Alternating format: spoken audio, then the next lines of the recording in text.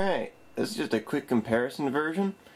On a forum today, talking to a good old buddy of mine about different FM Towns, like mobos and processors and what everything's equipped with. So I started taking some pics, and I figured as long as I got everything open, do a video so I can actually get better detail, because my camera kind of sucks.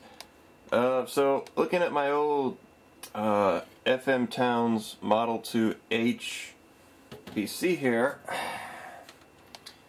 as you see, it's in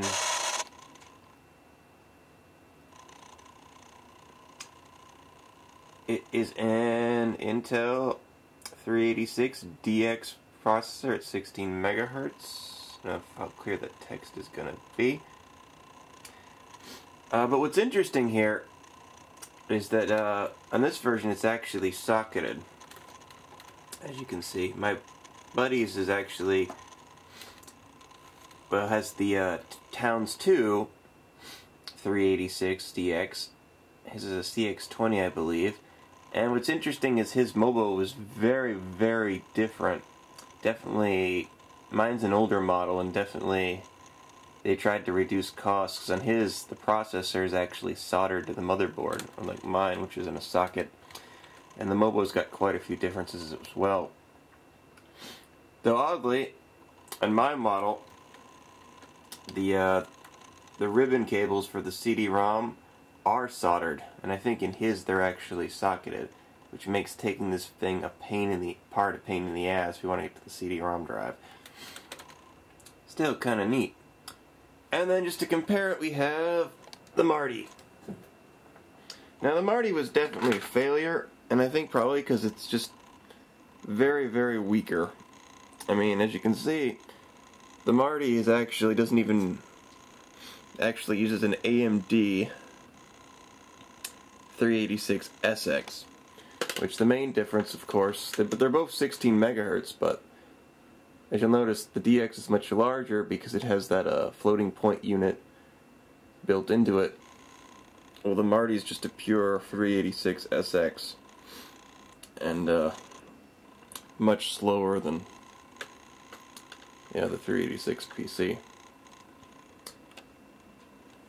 Kind of shows just how cheap the Marty was, really. That from what I've been told, this chip was probably licensed from Intel, but manufactured by AMD.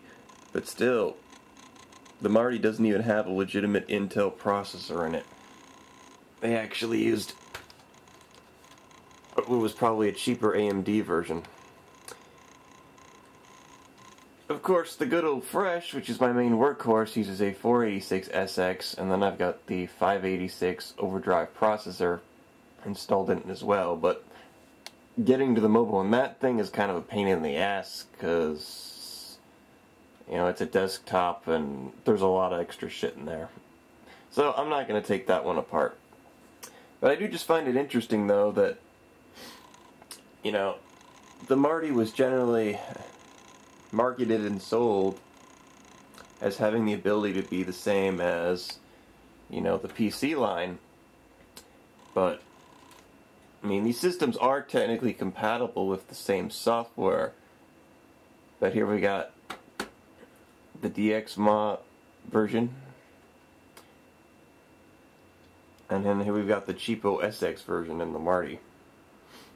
So I mean, the Marty sold pretty terribly back in the day, probably because everyone that actually wanted to get into FM Towns computers probably realized that the actual computer was a far better offering than the rather cheapo Marty.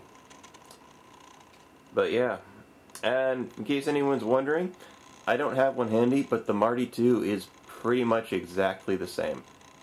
Also a 386SX from AMD.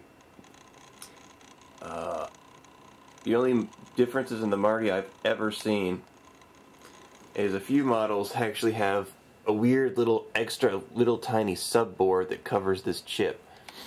But other than that, they're exactly the same. So yeah,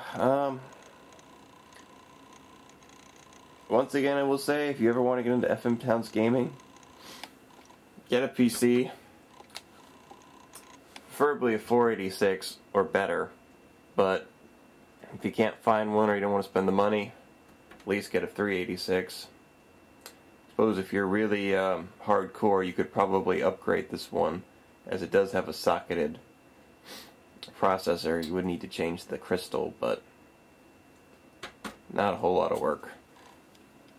But my opinion, never buy a Marty. It's a piece of shit. Might be interesting for a collector, but as far as running games on, it's a slow piece of shit. That's all.